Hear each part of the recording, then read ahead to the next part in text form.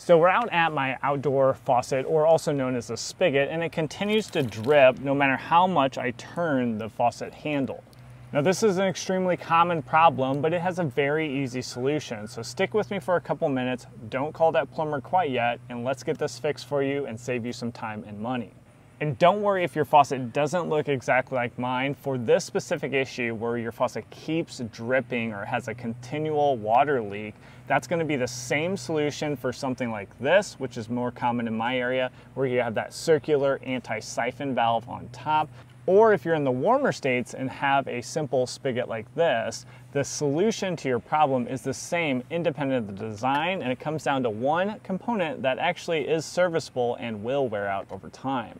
Make sure you turn your main water shutoff to the off position, and then usually I'd be draining down the water at the lowest faucet in my home, which would be in the basement, but since we're outside, no big deal. Then I want to have some type of channel locks or slip lock pliers to hold on to the body of the spigot, and then I'm going to use a crescent wrench to loosen what's called the bonnet nut. Why I'm doing this is while I turn the bonnet nut, I do not want to rotate and apply pressure inside, which would be on my plumbing. So if that's copper lines or something that does not rotate, that could cause damage inside. So make sure you have a good hold on the actual body of your spigot in general. Then as you loosen up your bonnet, that is going to be unseating your seal. So that's going to open your valve and then drain out that water.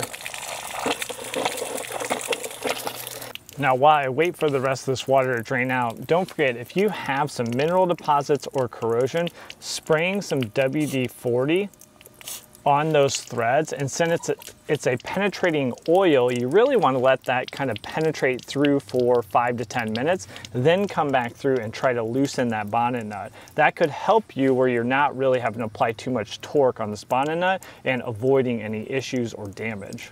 Then we'll go ahead and loosen that the rest of the way.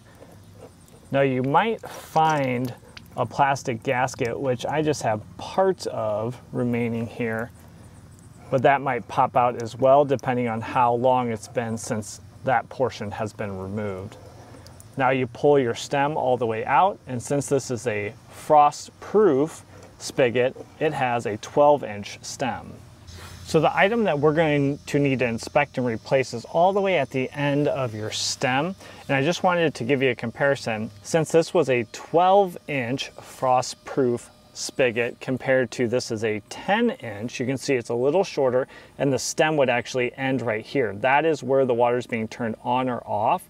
So when it is off, especially since it has an anti-siphon valve, it allows the water to drain out. Just as long as there's a slight tilt to your installation, the water will drain out, and then you'll avoid any freezing issues since the actual seat and water is inside your house and is in the conditioned space.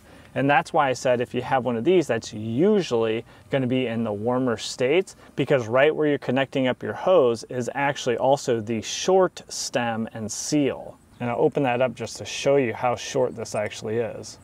So there's an example, right? So here's our sealing surface. That is going to seat right within the valve body itself. And that's compared to the sealing surface being either 10 inches or 12 inches into your home to try to avoid any issues where you'd have freezing copper pipes that are breaking open and then a water leak in your basement or crawl space. So the serviceable flat O-ring that we're really looking at is right on the end of your stem. So you can inspect that for damage, where I do see some cracks and chips, and that is where the source of your dripping or leak will come from. So you can just hold the stem with your channel locks or slip joint pliers like this. And then with a Phillips head screwdriver, we're just going to undo that screw so we can remove the flat washer.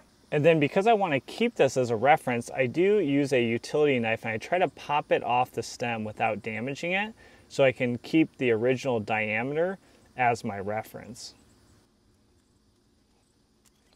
And although these flat washers start off completely flat, you can see over time being turned on or off, they get grooves you get chips out of them like this, and that can be the source of your leak. And the more you tighten them down, especially if they have a crack, they will actually open up more, so the leak sometimes gets worse the more you turn that handle. So now all we need to do is size up a flat washer that will serve as our replacement.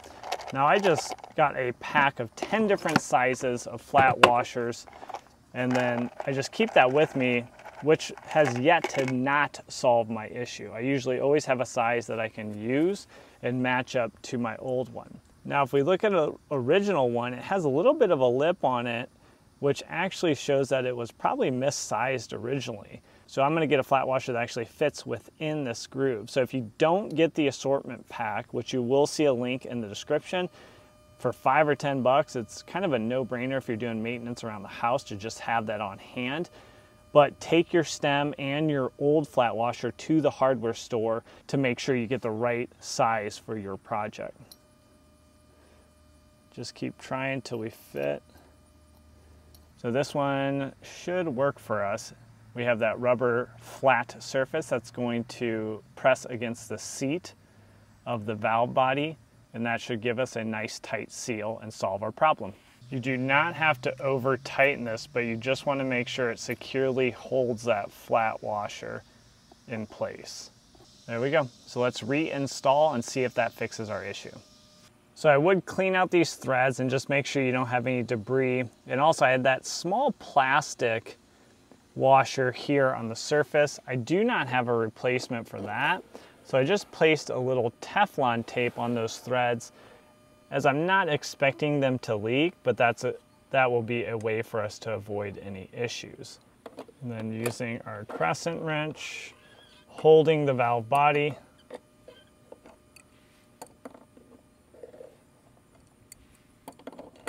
we'll tighten everything down.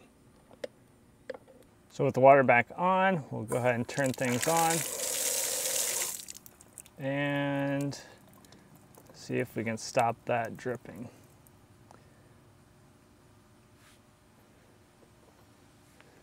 You always have about 30 to 60 seconds of drip, especially when you have that 12-inch frost proof, because you have that little bit of water that's still draining out.